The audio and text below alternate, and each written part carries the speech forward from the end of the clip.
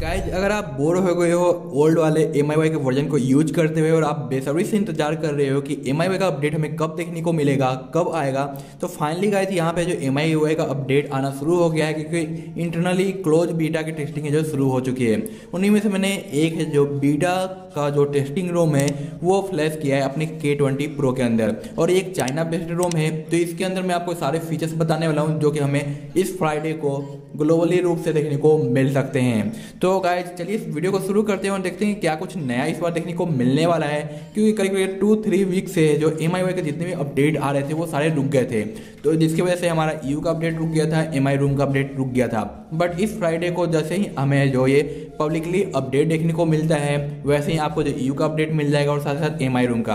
तो जितने भी अपडेट आने वाले हैं सारी अपडेट का कंप्लीट पैकेज रिव्यू आपको मेरे चैनल पे मिलने वाला है। तो चलिए अभी देखते हैं फिलहाल कि इस रूम के अंदर में क्या कुछ नया देखने को मिल जाता है, और वीडियो के एंड पे मैं ये भी आपको बताऊंगा कि इसे कैसे फ्लैश करना है हमारे इंडियन K20 Pro के अंदर, क्योंकि एक चाइना वाला वर्जन है जो कि चाइना वाले डिवाइस के लिए आता है। तो आप यहाँ पे देख सकते हो कि अबाउट के अंदर आपको MIUI वर्जन देखने को मिलता है जो कि 20.2.17 है, जो कि 11 बेस्ड है। एंड्रॉइड वर्जन 10 है क्योंकि भाई ये 10 आ चुका है काफ़ी टाइम पहले ही। साथ साथ 6GB वाला मैं वर्जन यूज कर रहा हूँ। सिक्योरिटी पैच लेवल थोड़ा सा हमें ओल्ड देखने को मिलता है जो कि 2021 का है।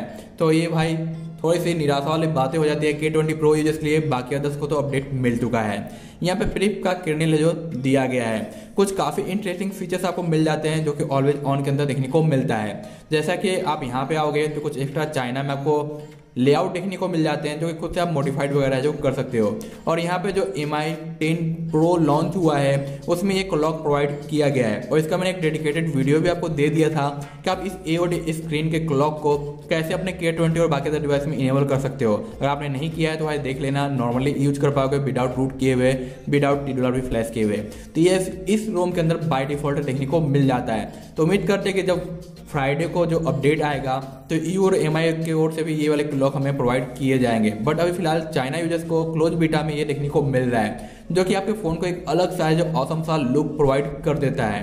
आगे की ओर बात करते हैं तो बैक की ओर आपको यहाँ पे मिल जाता है एक और शेड्यूल जहाँ पे आप सेट कर सकते हो कि आपका जो AOD है वो कितने टाइम तक शो होगा, क्योंकि जो ग्लोबल वर्जन है या इंडियन वर्जन है उनमें परमानेंट ऑन रहता है और कभी कभी जो ऑफ हो जाता है। तो वहाँ पे शेड्यूल का ऑप्शन अभी तक ऐड नहीं किया गया है, बट आप यहाँ पे सेट कर सकते हो 10 सेकेंड के लिए शेड्यूल के लिए और ऑलवेज ऑन के लिए। तो यहाँ पे एक नया ऑप्शन देखने को मिला है जो कि उम्मीद करते हैं हमें जल्द ही देखने को मिलेगा। बाकी ये सारे कॉमन वाले ऑप्शन आपको जो देखने को मिल जाते हैं।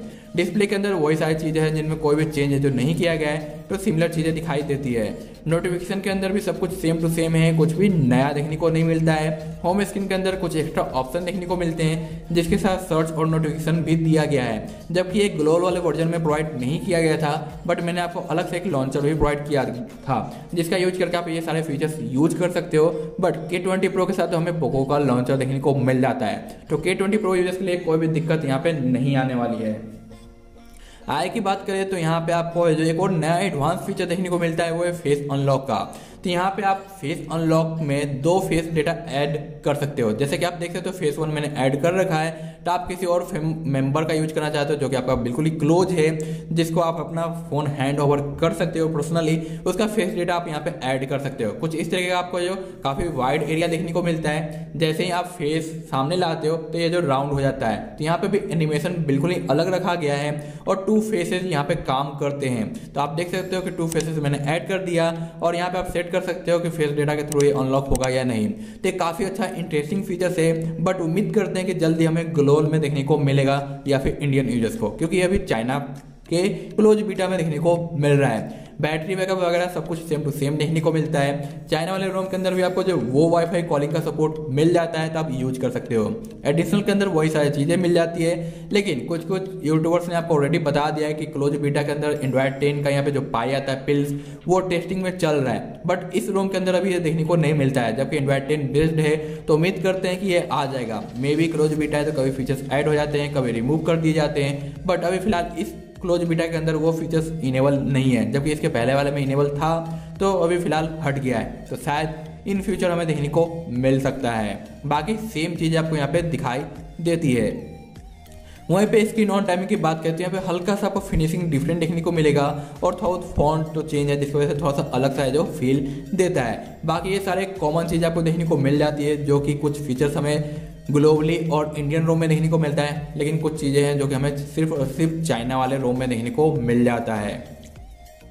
होम स्क्रीन की अगर कैमरे की बात करें तो कैमरे में कोई भी चेंज नहीं किया गया है, वही सारे ब्लॉग मोड वगैरह देखने को मिल जाते हैं, स्लो, सुपर फास्ट और स्लो मोड वगैरह देखने को मिलता है। इनमें कुछ भी नया मुझे दिखाई नहीं दिया है, बस एक एमआई मोजी का ऑप्शन ऐड कर दिया गया है जो कि हमें एमआई रूम प्रोवाइड करता हुआ आता है शुरू से, लेकिन ग्लोबली अभी मिला नहीं है। तो उम्मीद करते हैं कि जल्दी ग्लोबल में हमें देखने को मिल जाएगा, बट फिलहाल के लिए ये सिर्फ चाइना यूजर्स को ही ऑफिशियली प्रोवाइड किया गया है। यहाँ पे एक और चीज़ आपको कुछ नई देखने को मिल जाती है, जैसे कि अगर आप आते हो गैलरी के अंदर तो यहाँ पे ऑलरेडी जो ट्रांस का नया ऑप्शन ऐड कर दिया गया है, जो कि मैंने इसके लिए भी एक डेडिकेटेड वीडियो दिया था कि किस तरीके से आप ग्लोबल या इंडियन रोम के ऊपर इस गैलरी को इनेबल कर सकते हो, जिसमें आपको ट्रांस के अंदर 30 डेज का है जो स्टोरेज मिलता है, जहाँ पे आप कोई भी फाइलों को डिलीट करोगे तो ये रीस्टोर कर सकते हो इजीली, या फिर आप डिलीट कर सकते हो। एक और काफ़ी इंटरेस्टिंग चीज़ ये लगी कि अगर आप कोई भी वीडियो यहाँ पे रिकॉर्ड करते हो तो उसे आप इजीली जो एडिट कर पाओगे काफ़ी अच्छे तरीके से। जैसा कि मैं यहाँ पे एक डेमो के रूप में छोटा सा वीडियो रिकॉर्ड करता हूँ, तो आप देख सकते हो वीडियो रिकॉर्डिंग फिलहाल हो रही है। अब फिलहाल इसे जो हम कर देते हैं सेव और आते हैं गैलरी के ऊपर। यहाँ से हम ओपन करेंगे, एडिट के ऊपर जाएंगे, तो यहाँ पे कई सारे इफेक्ट आपको देखने को मिल जाते हैं जो कि आप जो यहाँ पे अप्लाई कर सकते हो, और ये जब भी प्ले होगा तो वो इफेक्ट आपको देखने को मिलेगा। तो 2-3 इफेक्ट मैंने जो यहाँ पे ट्राई किए थे जो कि देखने में काफ़ी ज़्यादा अच्छा सा है जो फील देता है। तो आप ये जो काफ़ी अच्छे से इफेक्ट प्रोवाइड कर सकते हो, जो कि काफ़ी इंटरेस्टिंग बनाता है वीडियो के एडिटिंग के एक्सपीरियंस को। आगे की ओर बढ़ते हैं तो जब भी आप कोई भी फाइल एक गैलरी से फाइल में जैसे डाउनलोड करते हो एपीके और इंस्टॉल करते हो तो आप देख पाओगे कुछ इस तरह का लेआउट देखने को मिलता है। बट इस चाइना के अंदर आपको एक और नया फीचर देखने को मिलेगा, वो है डिलीट एपीके का, क्योंकि यहीं पे डायरेक्ट आता है ऑप्शन कि हम यहाँ पे इनेबल कर दें तो इंस्टॉल होने के बाद वो ऑटो डिलीट हो जाएगा। लेकिन अगर आप इसे डिसेबल रखते हो तो यहाँ पे आपको एक और नया ऑप्शन देखने को मिलेगा, डिलीट एपीके, जिस पर टैप करके आप इस एपीके को मैनुअली जो डिलीट कर पाओगे। तो ये भी नया ऑप्शन ऐड कर दिया गया है जो कि इन फ्यूचर में ग्लोबली देखने को मिल सकता है या फिर हटा दिया जा सकता है, क्योंकि हर बार जब छोटी मोटी नाइंसाफियाँ की जाती है ग्लोबल यूजर्स और इंडियन यूजर्स के साथ as compare to China. Okay, आगे की ओर बढ़ते हैं तो यहाँ पे आपको जो अनटू का स्कोर देखने को मिलता है वो काफ़ी कमाल का है, जिसके हिसाब से आप पबजी वगैरह प्ले कर सकते हो, कोई भी इशूज देखने को नहीं मिलेगा। तो 428069 का टोटल स्कोर दिया गया है जो कि काफ़ी अच्छा और काफ़ी इंटरेस्टिंग है। और यहाँ पे आपको जो चाइना में HD का साइन देखने को मिलता है, ना कि वोल्टी का, बट आप यहाँ पे इजीली वीडियो कॉल वगैरह जो कर सकते हो, कोई भी प्रॉब्लम देखने को नहीं मिलती है। तो यहाँ पे मैंने आपको जो प्रोवाइड कर दिया है कंप्लीट पैकेज इस रोम का। अब आप मुझे बताना कि गाइज ये रोम आपको कैसा लगा। अब स्विच करते हैं हम इंस्टॉलेशन के मेथड के ऊपर, और गाइज जैसे फ्राइडे के बाद अपडेट आते हैं बाकी रोम्स की सबकी रिव्यू मिलेगी।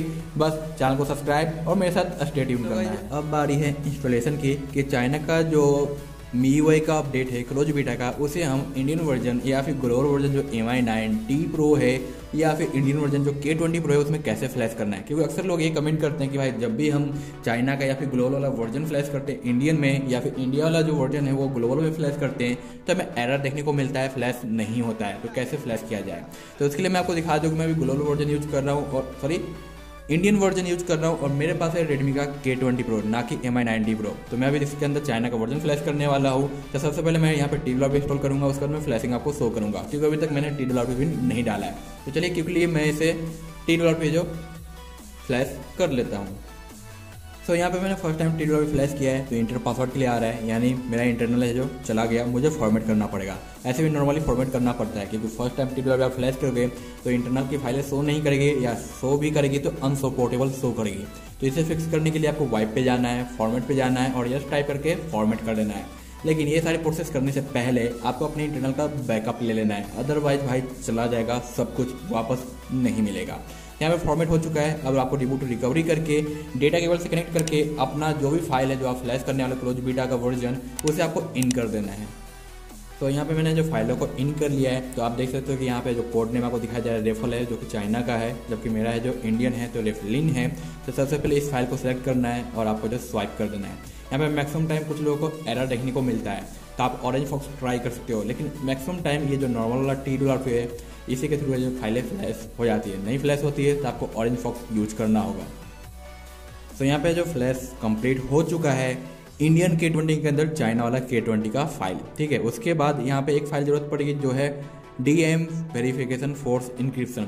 इसका यूज बहुत ज़्यादा इंपॉर्टेंट होता है जब भी आप कोई ऑफिशियल MIUI का रोम फ्लैश करो, चाहे वो क्लोज बीटा हो या फिर ऑफिशियल हो, और उसे सिलेक्ट करके फ्लैश कर देना है इस तरीके से। और कंप्लीट फ्लैश हो जाने के बाद आपको डायरेक्ट वाइप कर देना है कैचेज वगैरह जो भी है, उसका रिबूट पे टैप करके थोड़ा सा आपको वेट करना है ताकि ये बूट कर सके। उसके बाद आप सेटअप कंप्लीट कर लो। गूगल इंस्टॉलर का यूज़ करते हुए सारे गूगल के जो ऐप्स है प्ले स्टोर वगैरह उसे रीइंस्टॉल करके आप मज़े से चाइना वाले जो फीचर्स है और बाकी जो रोम है उसे अपने ग्लोबल वर्जन के अंदर या फिर इंडियन वर्जन के अंदर फ़ोन के अंदर यूज कर पाओगे। अगर आपको वीडियो पूरी अच्छी लगी है तो भाई एक रिक्वेस्ट रहता है कि लाइक ज़रूर करें, और इसी तरह की मोर इंटरेस्टिंग वीडियोज़ के लिए ना चैनल को सब्सक्राइब करना बिल्कुल ही ना भूलें, क्योंकि इसी टाइप की इंटरेस्टिंग वीडियोज आपको जो इन फ्यूचर मिलती रहेगी। सो गाइज मिलते हैं नेक्स्ट वीडियो में, तब तक के लिए बाय बाय।